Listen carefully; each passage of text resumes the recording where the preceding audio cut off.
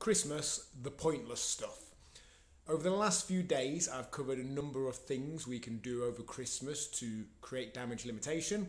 And hopefully you've really got the message that we're not about making Christmas boring and rubbish and cutting out all the fun stuff.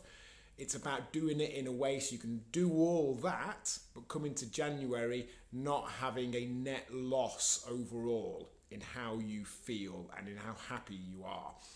So what we're looking to do is not to reduce or cut out the fun stuff, but maybe to reduce or cut out just everything else around it, to average out elsewhere.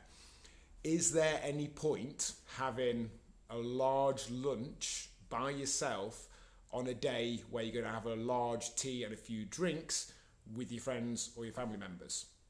Is there any point having breakfast on a day where you're liable to have a lot of food later in the day? Is there any point drinking drinks that have a lot of calories in if they're not particularly exciting and enjoyable? So is there any point in having a latte from Starbucks when you're going to have 10 pints later that night, and so on?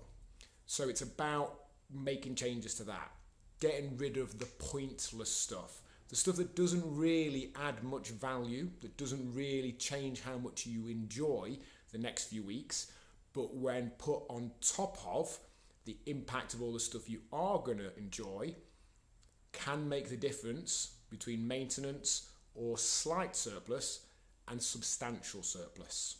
So how's about over the next few weeks we do all the stuff we enjoy, maybe make a few little tweaks to it, but not at the expense of the enjoyment. We do a lot less of the other eating and drinking around it that doesn't really make much difference to how much we enjoy it.